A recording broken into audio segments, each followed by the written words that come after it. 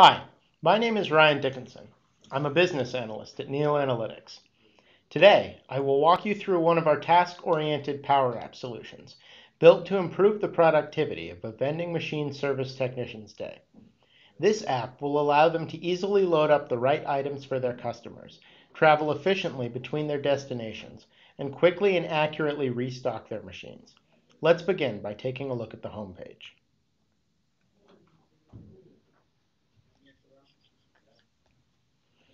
When the user logs into the app, the homepage provides a high-level view of their day, including their workload, in this case, 10 standard renewals, as well as 7 imminent or current stockouts. This allows them to prioritize their delivery schedule. The first task of the day is to load their truck. The truck loading menu tells the user what items, in what quantities, they'll need to meet the day's delivery needs. The tech can check off each product while loading.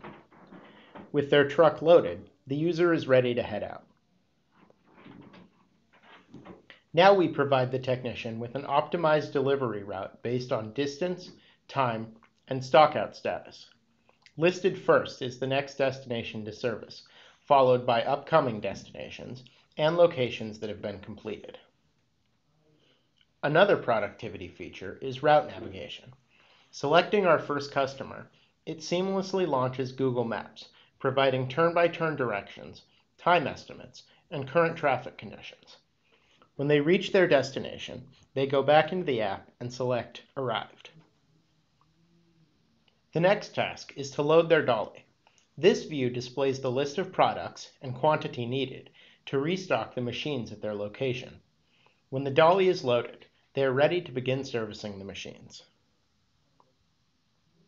Here, they are provided with a list of all vending machines needing service at their location. Selecting one takes you to the refill screen, which provides the user with a visual representation of the machine.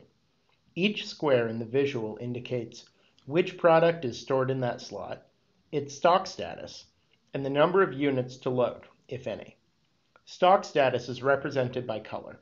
Yellow indicates a standard refill, while red indicates an imminent or current stockout. The technician can also provide feedback by selecting the comment icon in the top right. Feedback can be provided by text or picture, which is written back to a database. Using Microsoft Flow, this can trigger any number of actions, in this case, automatically emailing their supervisor the report. Once a user is finished, it returns them to the refill view. When a machine is done being serviced, the user can check it off. Once all machines at a location are finished, the app returns to the routing page and queues up the next destination. Notice that our location is now marked as completed and has moved to the Service Destination section, and the next customer is displayed. This process repeats across all customers until the user is done for the day. This ends the demo of our Refill Planner app, which demonstrated how it can be used to improve a user's efficiency and accuracy in their daily work.